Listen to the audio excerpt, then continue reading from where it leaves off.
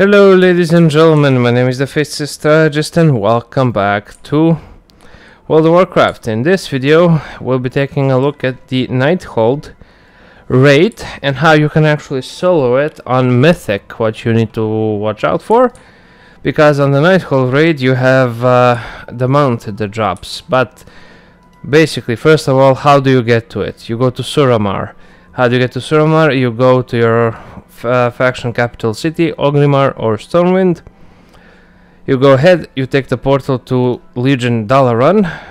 Then from Tel'arn you fly on over here to Suramar.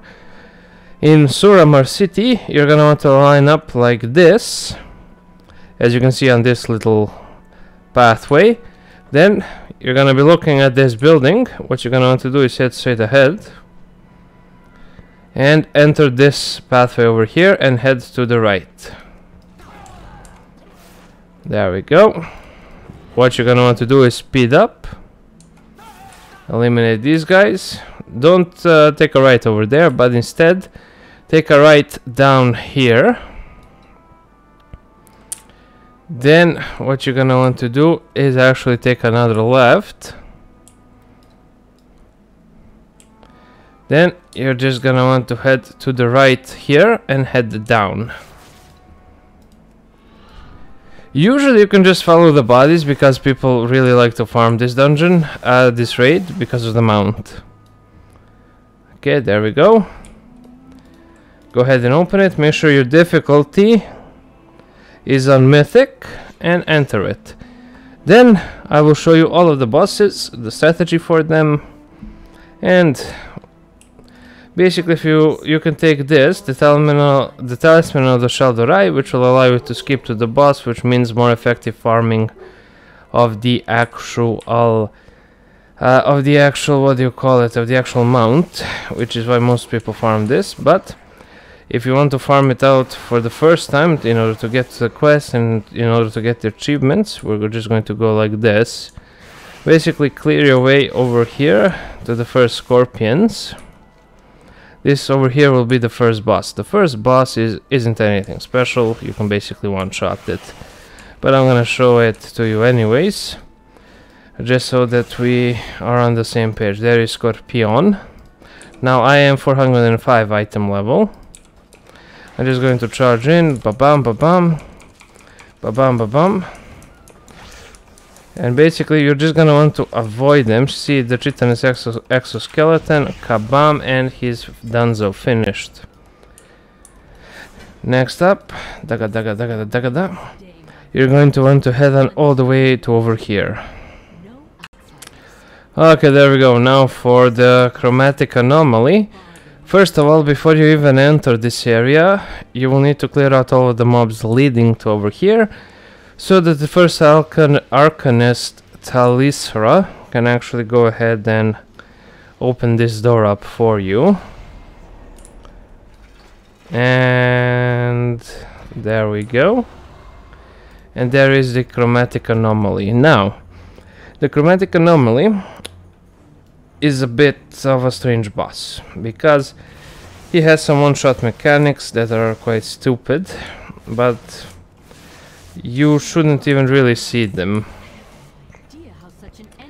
But in any case, we're just going to go up to him, and you're gonna want to just dish out more damage before he hits you with anything.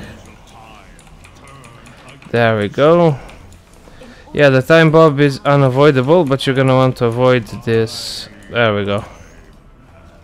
And that's basically it. You want to burn him down as quickly as possible, so you can avoid getting hit by a spell that will actually just one-shot you over time. There we go. These pulsatrons, if you attack them from the front of their shield, you won't be able to damage them. You have to go behind them. But in any case, now we're just going to move on to Trilliax. Now Trilliax is also relatively simple, although I will show you, since I am already recording. I am recording, good. Trilliax is a bit of an oddball. Basically, what you're gonna want to do is take care of the putrid sludge. That over there is Trilliax, so watch out. There we go. Now that will actually trigger all of the slimes to convalesce into one single being, to join themselves into this one big slime. Sludgerax. You're gonna want to basically annihilate Sludgerax immediately. There we go, and that will trigger Trilliax. Now Trilliax has essentially lost his mind. Then what you're gonna want to do is just go ahead and attack him. There we go, he's at near at 50%. Avoid the purple and green stuff on the floor. That's, you know, just basic raid mechanics. There we go, loot him. Excellent. Don't loot, don't eat the cake. The cake is rotten. In any case, now we're just going to climb on up and get out of here. Okay, now that we've finished that, you'll have a bunch of these different things that you can actually visit. And essentially, it doesn't matter in which order you do them. I will show you the order which I prefer to do them. But one is think. Spellblade Aluriel is the next boss that we need to take care of.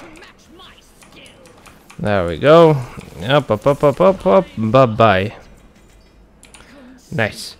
Now, we're just going to head on over here to the left, to the Astronomancer's Rise, which is right on over here. There we go. Take care of them. You're gonna want to enter over here. You have all of these celestial acolytes and stuff like that. There you go, and you're going to go over here to the right. Yeah, shut up, Khadgar. Here is the first boss, the Star Augur Etraeus, however the hell you pronounce the name. There we go, go ahead, charge him, ba-bam, ba-bam, ba-bam. He's going to spew some stuff. He won't really even try to damage you, but he wants to show you a bunch of things. But in all honesty, that's like somebody showing you the pictures of their kids over and over again. Like, dude, I don't care. Just give me my space. In any case, there we go. We've taken care of him. If you check the adventure guide, that's more or less the right sort of sense to go. That is the the order. Next up, we're just going to head on down. And let us just head on over here. We'll actually be heading to the Shaldorai Terrace next, which is the garden. Right, Astronomancer's Rise, we took care of that. I need to collect the cash, hopefully. Oh, brief history of the Eons, that's 25 gold, which is nice. Right, over here, yeah, you can actually go into your travel form or a mount, whichever you prefer. And now we're just going to head on. You don't have to clear out the mobs, it's not that sort of fight, you know. Sadly, it won't pull all of the mobs towards you, which is something that they used to do, which was very cool, but basically you want to take care of these guys here. As you can see, these are the mobs that you need to take care of. There we go. Then you have these three guys, and it doesn't matter in which order you take them out. I like to go the middle, right, then left. There we go. I've taken care of the middle, now we're taking care of the right. There we go, now we're just going to take care of the Solarist. Okay, I'm rooted. Whoa. Whoop-de-fucking-do. There we go, and that's it. That takes care of them. Go ahead and loot them, and you'll be unrooted. Now we're just going to go back over here. Okay, now that we have taken care of most of the bosses, before we go down to Krosus, we're actually going to go to the captain's quarters to take care of a boss that's over there. So we're just going to go ahead and enter it from here. Habibi. There we go. Go ahead and open up this containment field. There we go. Thank you, Outlander. Outlander. Right, and you're gonna want to... Well, who is laughing now? Oh, ho, ho. Right, you're gonna want to head on over here. There should be no, that wasn't the way. It's actually the opposite way. I get them mixed up sometimes, it happens. But in any case, just go over this way. And everything will be a-okay. So right, now we just head on up here. And up here will be the boss. Just go up the stairs, up the stairs. Okay, I love it when I get stuck.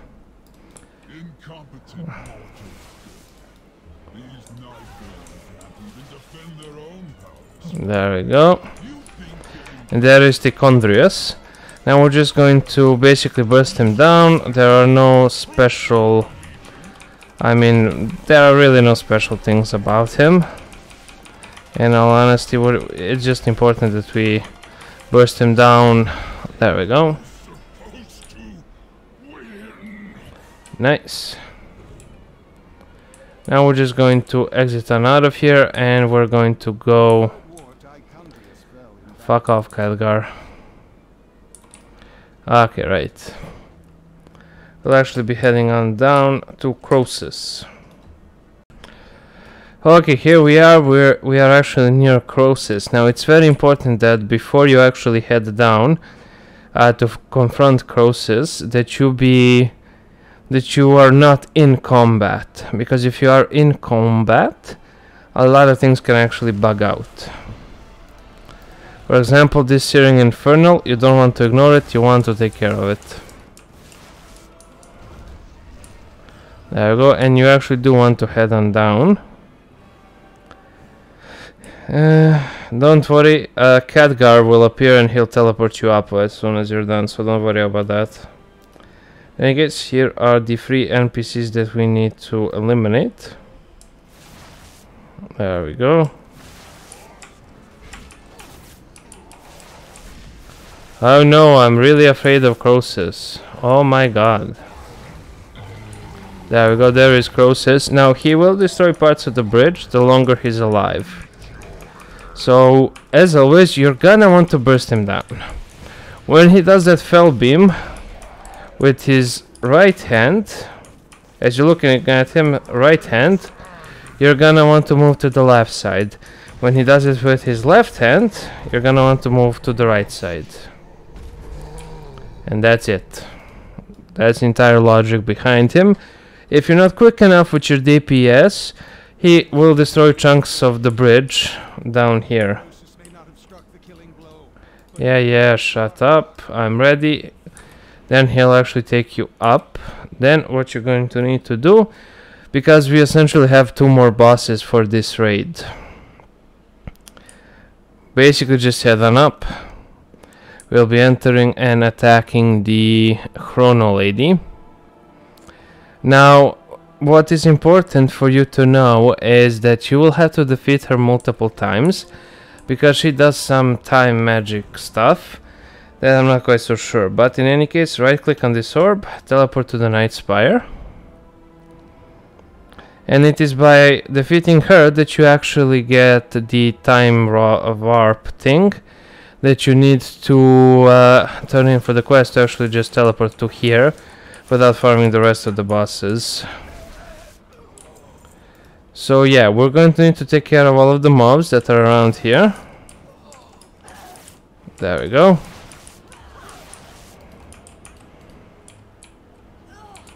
Okay. They're not very tough, as you might have noticed, so we're just going to... Yeah, you can even auto-attack them, I mean... They're not really that tough. Okay, bam. Bye-bye. Okay, and that should trigger the boss encounter. I am recording, I am good. Yeah, she goes on about fate, the threads, how she will most likely win, blah blah blah blah. Just very boring villain dialogue. Okay, now basically in order to trigger this, you're gonna want to taunt her or just basically do some sort of range attack to bring her down from that pedestal, and essentially you're just going to have to burn her down. Don't pop your cooldowns if you need to pop your cooldowns just yet. Here you will be frozen in time, and she will basically just go back through time. There we go. And you're going to want to attack her again. Burst her down basically. Kabam kabam. There we go. Now the same thing will happen. I think that will happen one more time, then we'll be able to take care of her. No, you cannot really. Ah, there we go. I believe that's the last one. Perfect. We got the Echo of Time that is needed for the quest. Yeah. In any case, now we will actually head on over here to the terrace, so we can head up. So go ahead and do that. Teleport to the Font of Night. And there is Gul'dan. Basically what you're gonna want to do is... Okay, no path available. Perfect, let's just... there we go. You're gonna want to range attack him, and that will start the encounter. And essentially, you're infected with Bonds of Fel. And don't move when you're infected with Bonds of Fel. What you're gonna want to do is just annihilate him, and when he's at about 50% he will do this. You also have this barrier here, which you can do, and then he will actually do this. There you go. And it's very important that you jump, use something, some sort of movement effect, or basically anything that can boost your movement a little bit. There we go.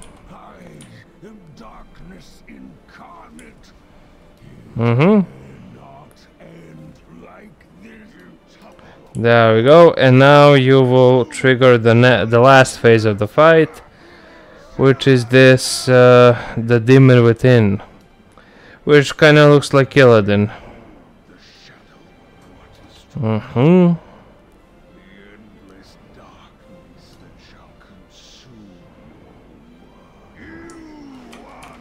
There we go. As soon as you can charge, you're gonna want to charge if you have a charge. If not, just hit him with your damaging abilities as soon as he's targetable. There we go. Loot him. Okay. Purifier leggings. Leg wrap of second sight. High Shadow Consular wrap. Breastplate and... That's a bunch of bullshit, and didn't get anything. Fate of Azeroth rests in our hand, and that's basically it. I believe some sort of speech was supposed to be given or something, but I think I kind of broke him. It's quite possible I did, but we're no longer in combat. So if this sort of happens, go to Group Finder, Primate Group, Custom, Start a Group, name it anything, List Group. Right click on your portrait, leave party, and goodbye. You'll be kicked out of the instance in a minute to a minute and a half.